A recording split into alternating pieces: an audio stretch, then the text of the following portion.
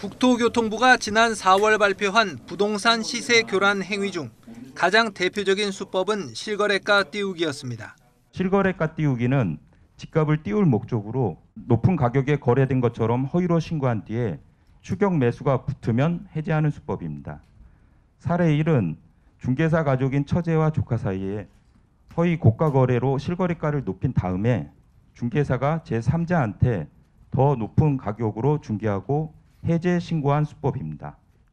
이런 수법을 근절하기 위해 국토부는 다음 달부터 실거래가 공개 시스템에 등기여부 표시를 넣기로 했습니다. 계약 이후 잔금이 치러지고 매매가 완료됐는지를 확인할 수 있게 해 집값 띄우기 목적의 허위 거래를 차단하겠다는 것입니다. 일단 아파트를 대상으로 시행하지만 점차 주택으로도 확대하기로 했습니다. 물론 실거래가 공개 시 등기 표시를 넣는 것만으로 허위 거래를 차단할 수 있다고 보긴 힘듭니다. 등기 표시만으로 허위 거래와 정당한 사유로 이뤄진 계약 취소를 구분하기가 쉽지 않기 때문입니다. 따라서 국토부는 아파트 동별, 층별 실거래가도 함께 공개하는 방안을 검토하기로 했습니다. 현재는 평형과 층, 거래 유형과 계약일만 공개하지만 층별, 동별 실거래가를 함께 공개하면 의심 거래를 걸러내기가 더 쉬워집니다. 다만 층별, 동별 실거래가까지 공개되면 거래 주택이 특정화될 수 있어 개인정보보호위원회 심의를 거쳐 판단하기로 했습니다. YTN 유환홍입니다. 서울 강서구에 문을 연 전세 사기 피해 지원센터입니다. 이른 오전부터 걸려오는 상담 전화로 직원들이 분주합니다. 하루 평균 30여 명이 무료 법률 상담을 받기 위해 센터를 방문합니다. 법이 바뀌었다는 걸 말씀드리고. 그러면 제가 우선순위에 있는 게 맞는 맞는 거죠. 이곳에선 특별법 지원과 별도로 주택도시보증공사, 허그가 제공하는 금융, 주거 지원도 받을 수 있습니다. 계약이 끝나고도 전세금을 돌려받지 못했거나 살던 집이 경매나 공매로 넘어간 경우 등 일정한 요건만 충족하면 이곳에서 전세 사기 피해 확인 신청서를 받을 수 있습니다. 피해 유형은 천차만별입니다.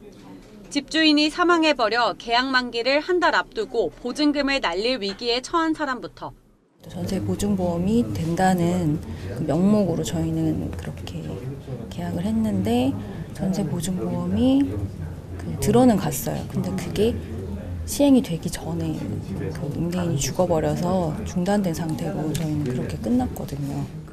전세금을 1년 넘게 돌려받지 못한 채 하루아침에 집이 경매로 넘어간 경우까지.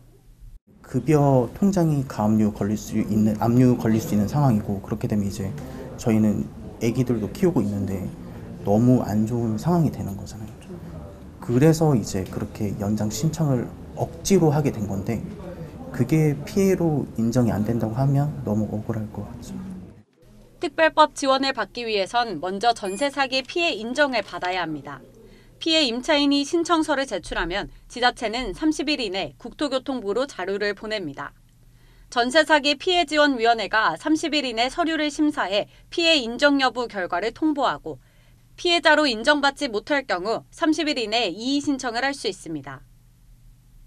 하지만 이건 시작일 뿐입니다. 피해 인정을 받은 임차인이 직접 우선 매수권은 법원에, 매입 임대주택은 LH에, 경공매 대행 지원은 허그에 각각 신청해야 합니다.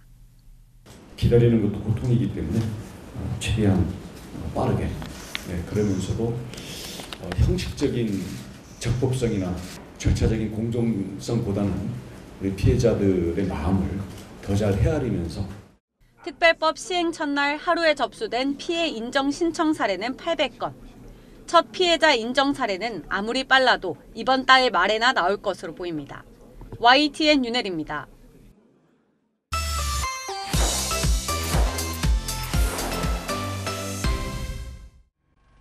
도쿄전력이 후쿠시마 제1원전 오염수 방류 설비의 시운전에 나선다고 밝혔습니다.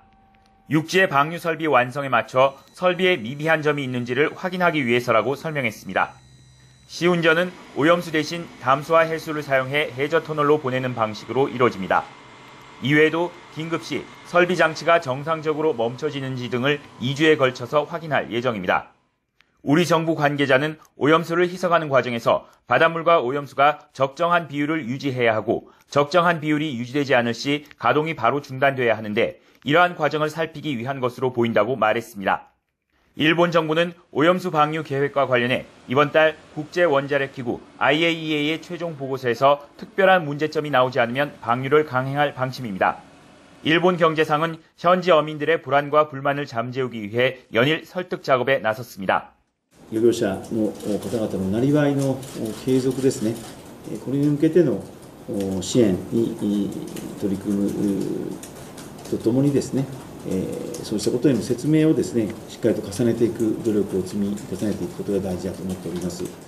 하지만 어민들은 방류에 대한 반대 입장을 굽히지 않고 있습니다.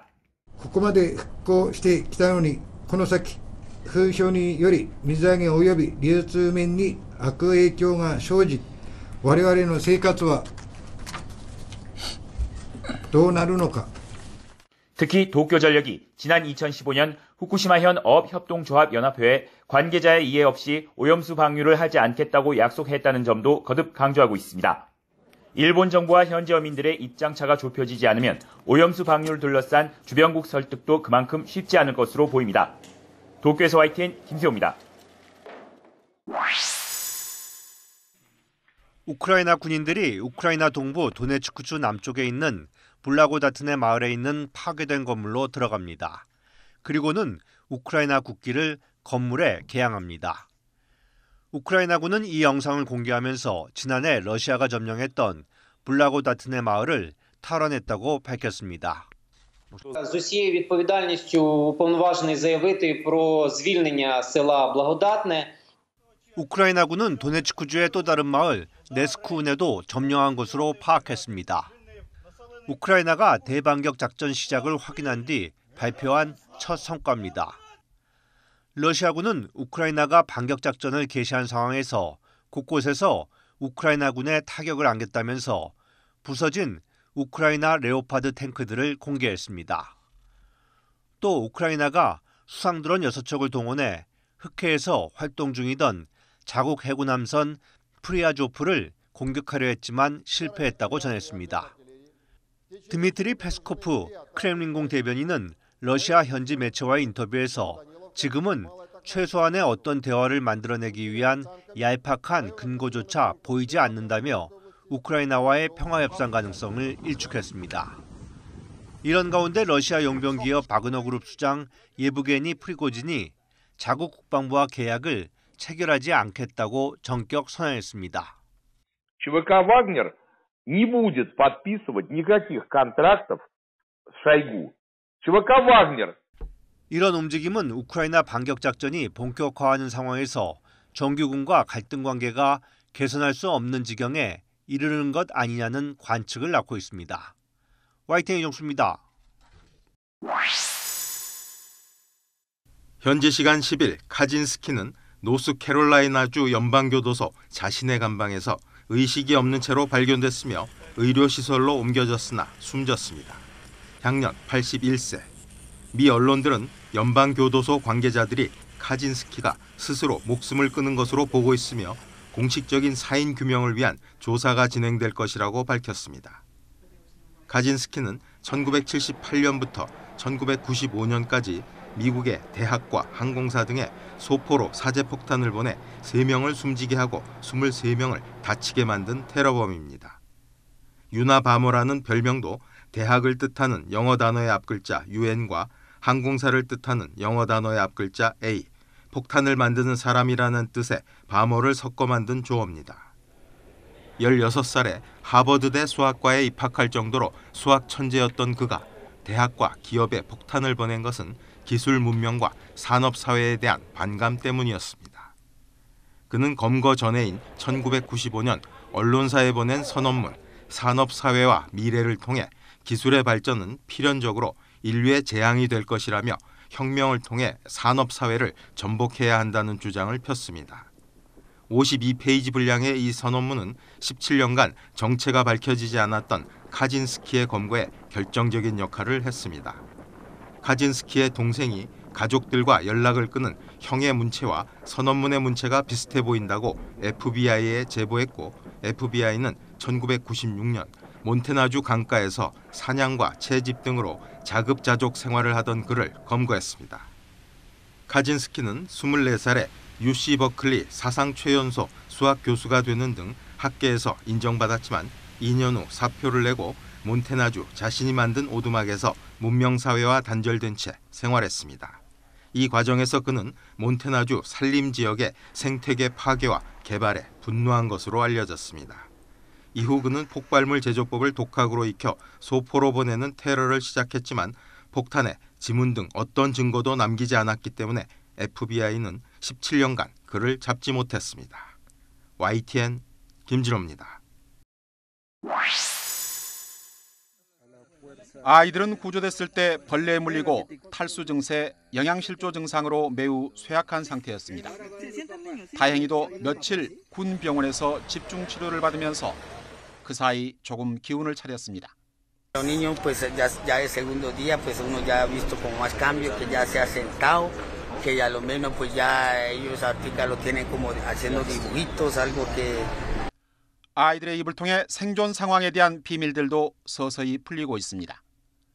초기에는 비행기 잔해에서 챙긴 곡물 카사바 가루를 먹고 이어 정글에서 씨앗이나 나무뿌리, 과일들을 채취해 먹으며 견뎌냈습니다.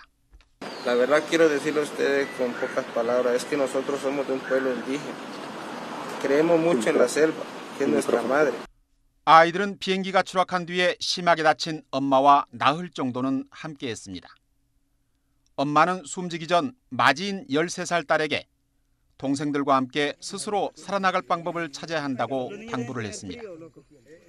맞이는 이에 따라 추락한 비행기에서 필요한 생존 도구들을 챙겼습니다. fue muy inteligente porque nosotros cuando revisamos el maletín, ¿qué es lo que llevaba? Clara ya cogió el tornillito, cogió la toallita, el pedazo del camping, se echó una linterna con batería de un par, pero ya estaba desgastada. 아이들은 앞으로도 2, 3주 더 심리 영양치료를 받아야 합니다. 이들이 조금 더 기운을 차리면 어려서부터 배운 정글 생존법과 엄마의 마지막 당부가 가혹한 환경에서 어떻게 생명의 길잡이게 됐는지 자세히 확인될 것으로 보입니다. 한편 구조대는 아이들 구조에 결정적인 역할을 한 구조견이 갑자기 실종돼 열대우림 속에서 수색 작전을 이어가고 있습니다. YTN 류재용입니다.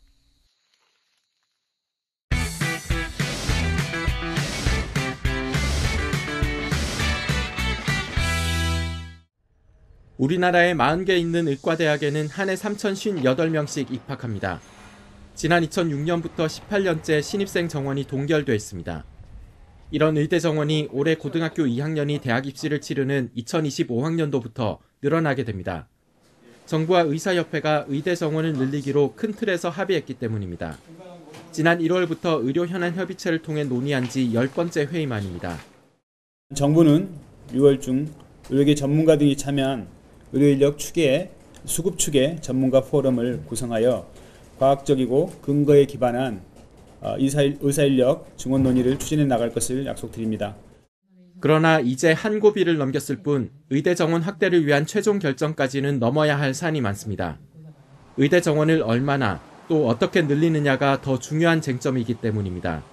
정부는 해마다 300에서 500명 수준의 증원을 검토하는 것으로 알려졌지만 의사협회는 이보다 적은 규모를 주장하고 있습니다. 2040년에 부족한 의사 수를 2만 7천 명으로 추산한 보건사회연구원의 전망을 토대로 한 해에 1,000명 이상씩 늘려야 한다는 의견도 나옵니다. 모든 의대의 정원을 일정 비율씩 늘릴지 아니면 비수도권과 국공립대 위주로 늘릴지도 논의해야 합니다. 시민단체와 일부 지자체에서 요구하는 공공의대 설립은 정원 확대 말고도 다른 논의가 더 필요해 당장은 어려울 것으로 전망됩니다. 이와 함께 의사 인력 확충이 국민 건강과 직결되는 문제인 만큼 정부와 의사협회를 넘어 더 폭넓은 참여가 이뤄지는 공론화 기구에서 논의해야 한다는 주장도 꾸준히 나옵니다. YTN 김평정입니다.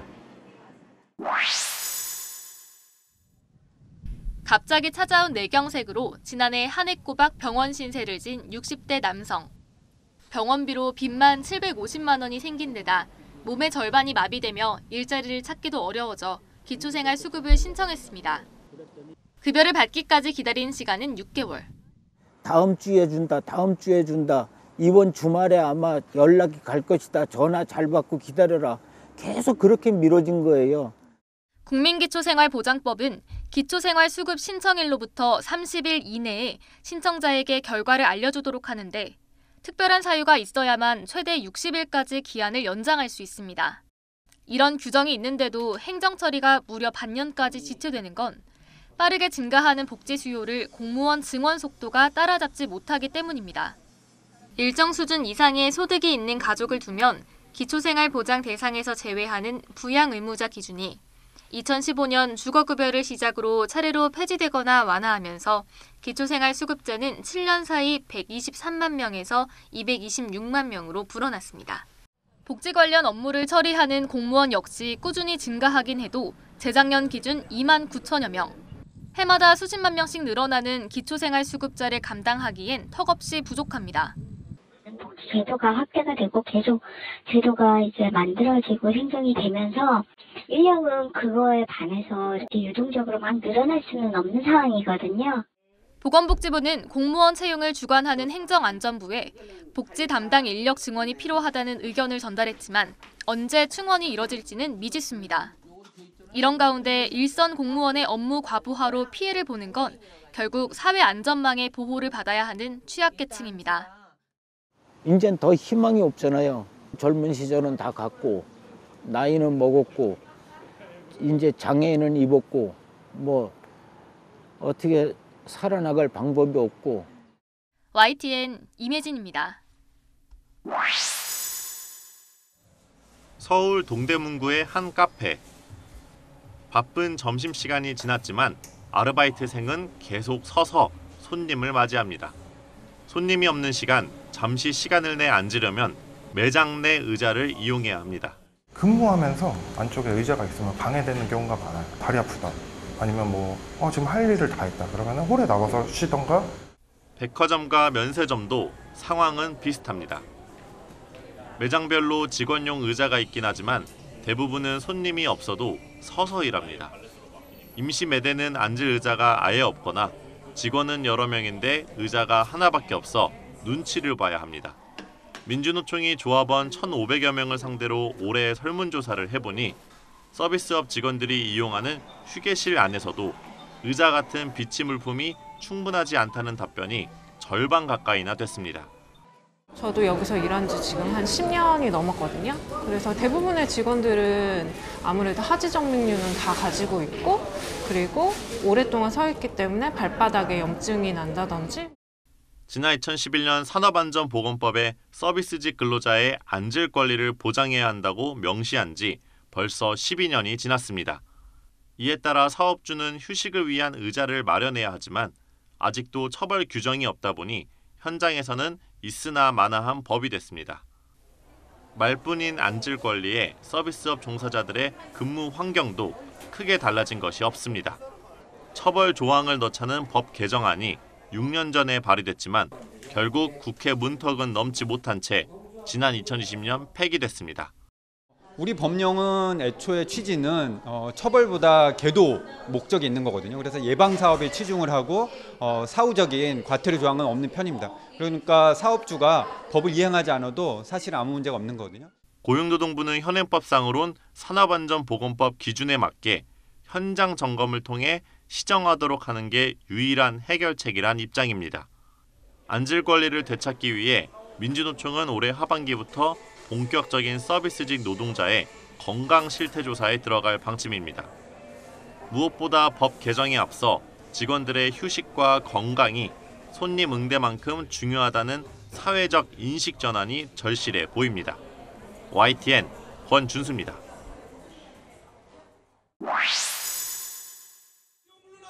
지난달 31일 건설노조는 분신에 숨진 고 양회동 조합원의 분향소를 서울 청계광장 인근에 기습 설치했습니다.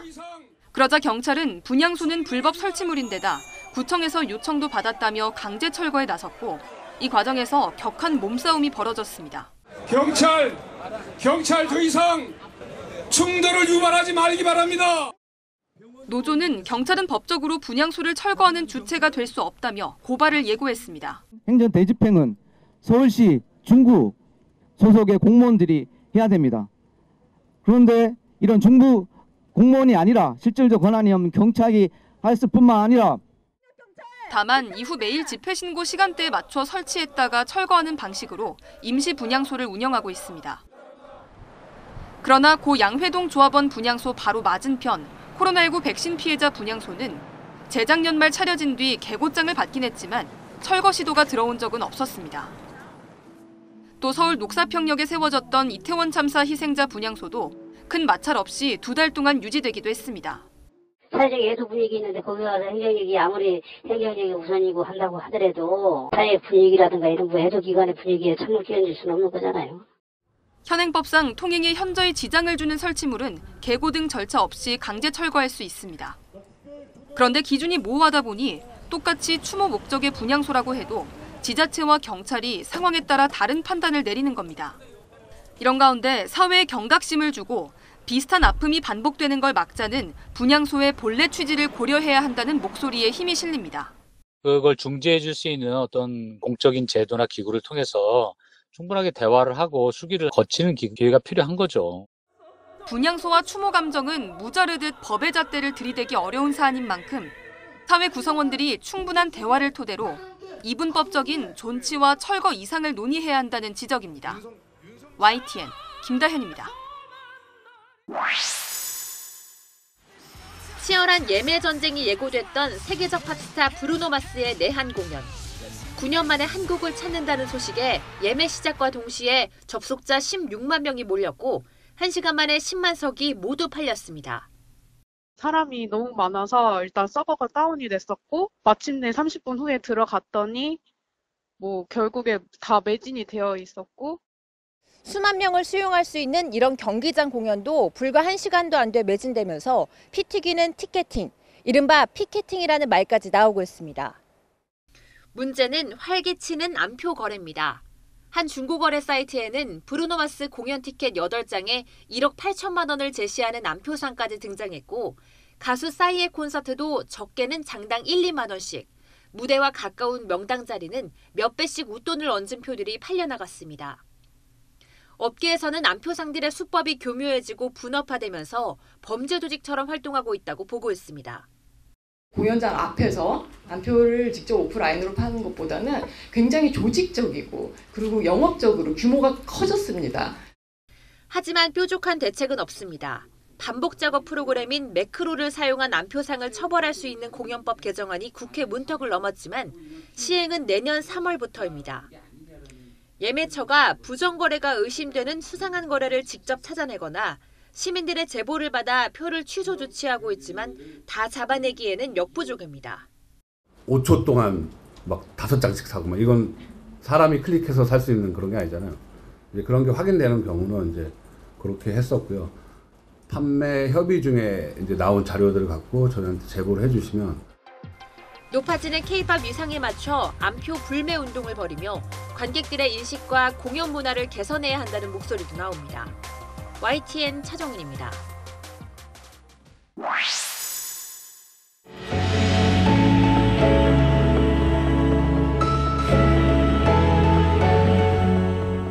거실에서 햇볕을 쬐며 단잠에 빠진 반려견. 빛을 소재로 꾸준히 유리 드로잉 작업을 해온 황선태 작가의 연작 빛이 드는 공간입니다. 강화유리 뒷면에 밑그림을 그린 뒤 숱한 시행착오 끝에 최적의 빛을 찾는 작업은 매번 쉽지 않습니다.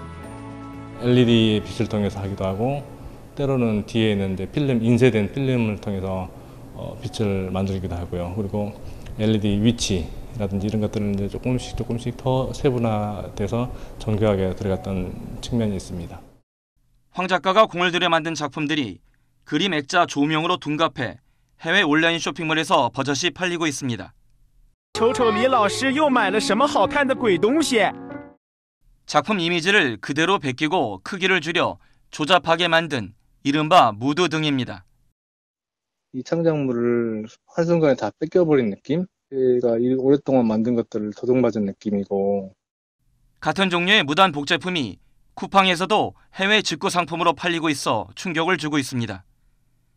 황 작가의 작품을 무단 복제한 업체는 중국 선전시에 있는 것으로 추정됩니다.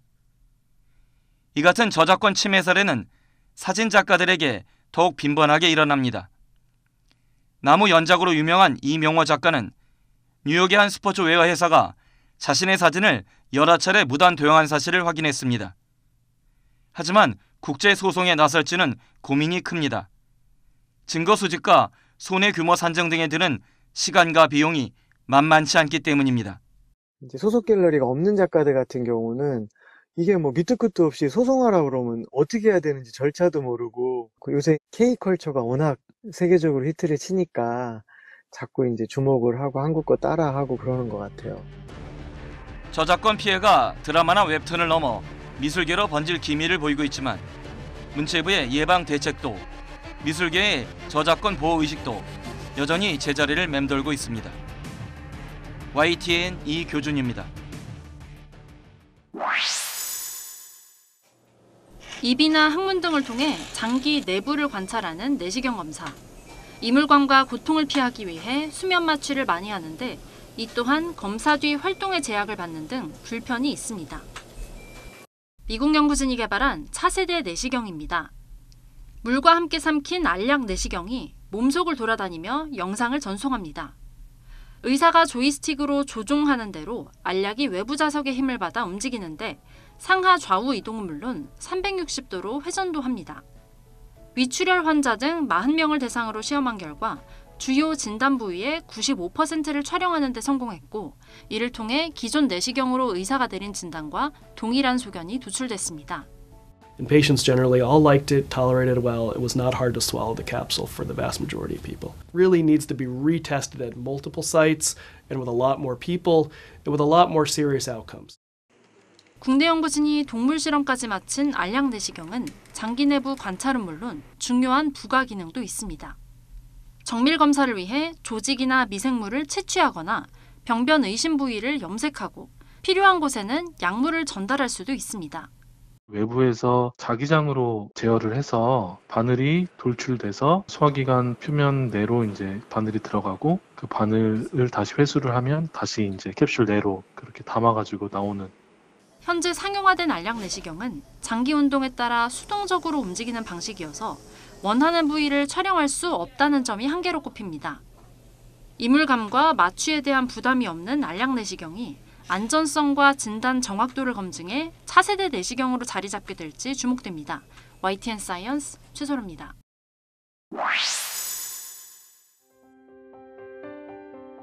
오색 양탄자를 펼쳐놓은 듯한 모습. 활짝 핀 꽃이 너른 벌판을 가득 채웠습니다. 눈길 닿는 곳마다 사진 명소. 꽃가루를 뒤집어 쓴 벌들은 꿀 모으느라 분주하고 가족, 친구, 연인과 함께 꽃밭을 찾은 사람들은 추억을 남기느라 여념이 없습니다. 어느 게 꽃일까요? 제가 우리가 꽃이지요. 24만 제곱미터, 축구장 33개에 달하는 면적의 거대한 꽃밭. 끄머초와 수레국화, 양귀비 등 12종의 꽃이 계절에 따라 피고 집니다. 고석정 꽃밭은 과거에는 포성이 가득하던 군부대 사격 훈련장이었습니다. 지난 2016년부터 철원군이 꽃을 심기 시작했고 지금은 이렇게 거대한 꽃밭으로 탈바꿈했습니다. 배경이 좋으니 철원 특산품 오대쌀 판매도 꽃밭으로 이동했습니다. 뜨거운 햇볕에 걷다 지치면 트랙터가 끌어주는 땅콩 열차에 탑승하면 그만. 20여 분간 꽃밭 전체를 둘러볼 수 있습니다. 꽃 보니까 너무 좋아요. 네, 우리를 위해서 이렇게 꽃밭이 만들어진 것 같은 느낌? 축하해줘서 감사합니다. 입장료는 성인 기준 6,000원, 이 가운데 절반은 지역 상품권으로 돌려줍니다. 고석정 꽃밭은 오늘 18일까지 문을 열고 올가을 은은한 가을꽃으로 단장 후 다시 관람객들을 맞을 예정입니다. YTN 홍석입니다.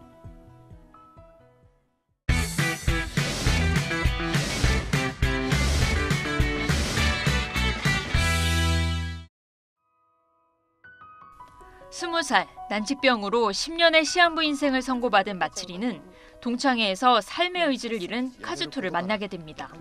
카즈토는 마츠리를 통해 삶의 의미를 찾게 되지만 해가 지날수록 마츠리의 시간은 짧아져 갑니다. 난치병으로 세상을 떠난 코사카 루카의 동명소설을 원작으로 한 남은 인생 10년의 배우들이 한국 관객들을 직접 만났습니다. 自分の人生をまた改めて考えて自分の幸せとは何かとか、やっぱり周りにいてくれる人を大切にすること、愛することを改めて考えさせられた映画でした。 한국에도 잘 알려진 사카구치 켄타로 배우는 OTT로 두 나라가 가까워졌다며 한일 두 나라가 서로를 이해할 수 있는 건 멋진 일이라고 강조했습니다. どんどんこう距離感は縮まってるなっていうのはすごく感じますよね。もちろんこう文化は違えどこうやって共通している愛情だったりとかいろんなところでこうお互いの国を知り合えるっていうのは本当に、素敵なことだなとは思うし、こうやってこういう関係がどんどん豊かになっていけばいいなっていうのは。 청각장애 복싱 선수의 자서전을 원작으로 한 너의 눈을 들여다보면의 감독과 주연 배우도 한국 극장을 찾았습니다. 드라이브 마이카 연출 등 일본 영화계를 대표하는 차세대 감독으로 꼽히는 미야케쇼 감독은 이번 한국 방문이 가장 감동스럽다며 특별한 관심과 애정을 드러내기도 했습니다. どのお客さんもですね、本当に映画を真剣に見てくださっているというふうに思います。